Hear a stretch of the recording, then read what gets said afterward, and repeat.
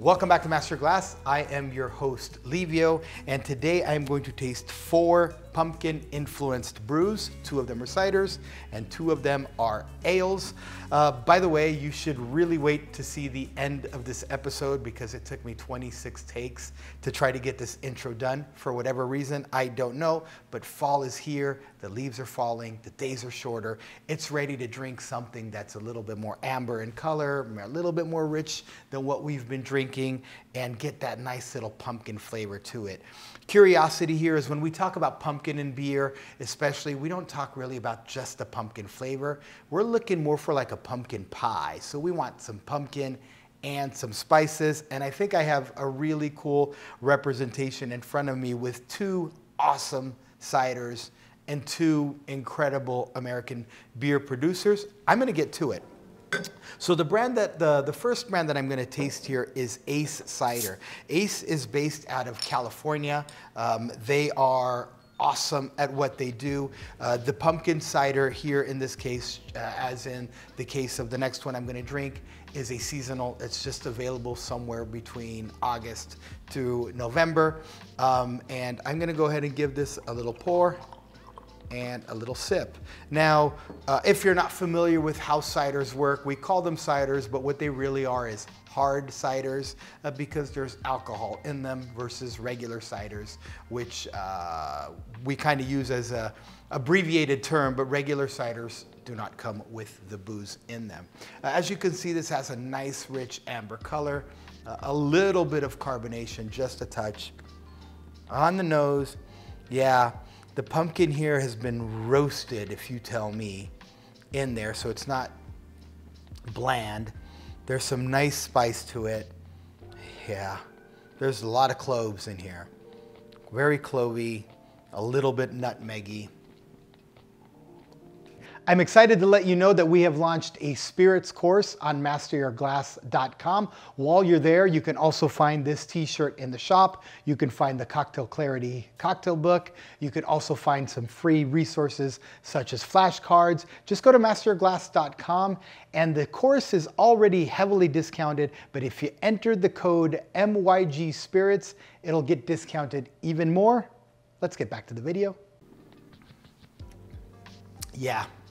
Yeah, apple pie flavors with those baking spices and the pumpkin, but add acid, add freshness to it. So this isn't like the blobby, pumpkin-y, you know, I'm gonna have to take a 3-hour nap after I drink it. No, this is zippy, fresh, but with bold pumpkin flavors in it. Very yummy. I also struggle sometimes because I'm not a big dessert sweet cocktail person, and so when I'm asked for fall cocktails with pumpkin in it, I usually have to default to the creamy, rich, after dinner pumpkin flavors. But this is a prime example of how you implement a pumpkin and keep it fresh with the spices.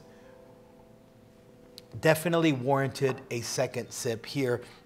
By the way, I do beers not too frequently. I wish I did them more often on Master Your Glass. I have quite a few episodes, but I would love to do more of it. I do teach the topic of beer at UNLV, the University of Nevada, Las Vegas, but I guess I don't do enough of it on the channel, so I'm gonna get more into it. Definitely here, we have a very cool company out of Vermont, another awesome cider producer, which is called Woodchuck. In this case here, their cider color is definitely less rich in color. We're looking more at almost like a Chardonnay color here. I see a lot more carbonation. I love that because I don't want 2 ciders to be exactly the same. I'm happy. I can already notice some variation here.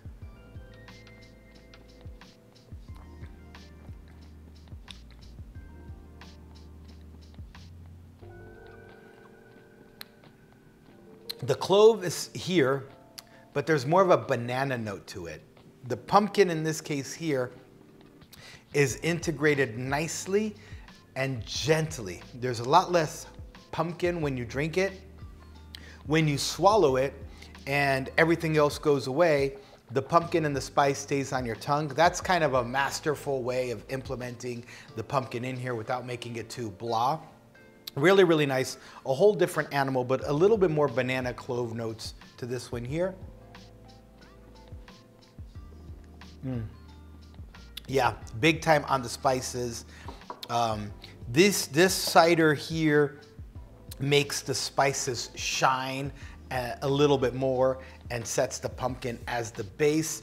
Over here on in the case of the Ace cider, I felt like the pumpkin was more the protagonist and the spices were there to support the flavor of the pumpkin.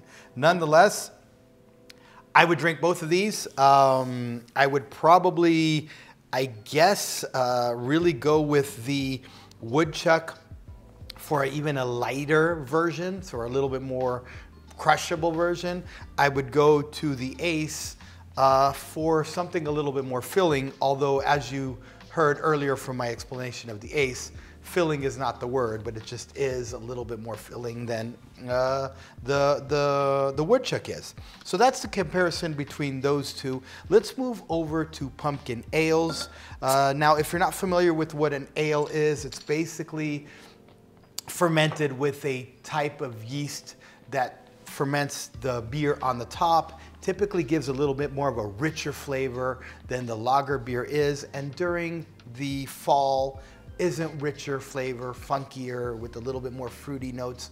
Exactly what we're looking for? Yes, we are. This is a awesome brewery out of Brooklyn called Brooklyn. That's easy to remember, right?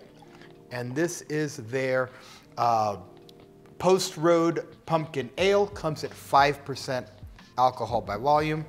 Nice carbonation, a hint of cloudiness in the color. Slow bubbles coming up. Oh yeah, this is definitely beer. I'm getting those nice little beer notes. Nice citrusy, hoppy flavor on it. Not much pumpkin, although if I were smelling this blindfold, I definitely wouldn't detect the pumpkin, but I would detect that this is flavored or there's something in there that's not just regular good old-fashioned ale beer.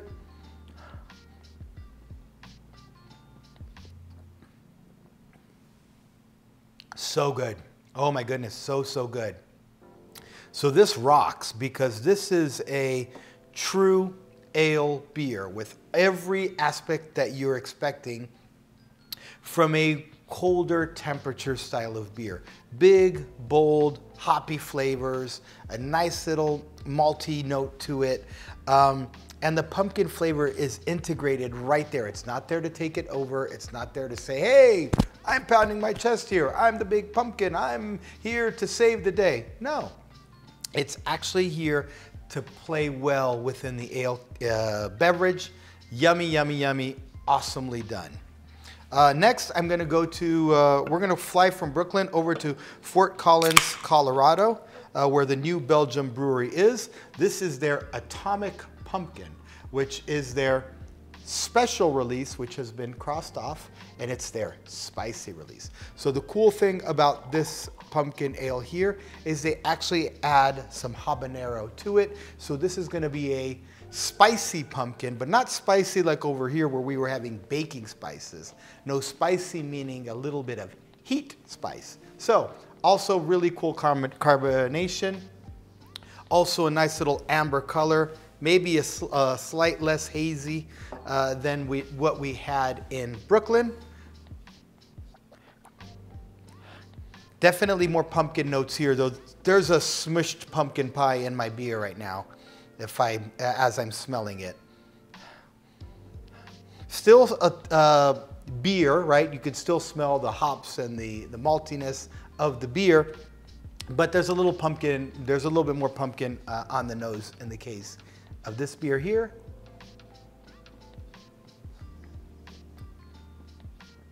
Oh, wow.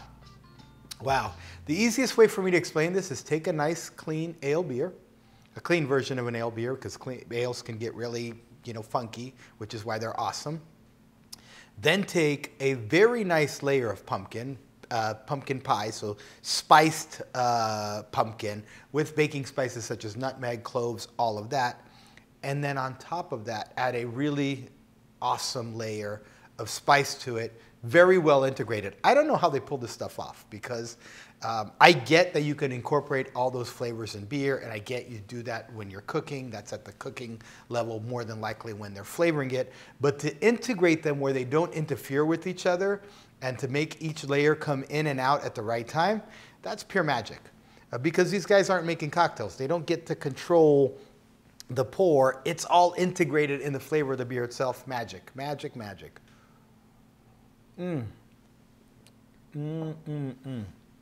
Oh yeah, oh yeah.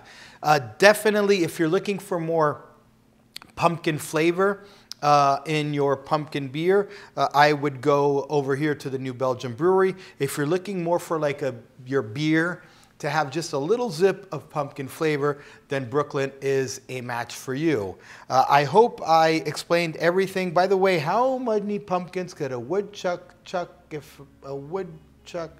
Never mind.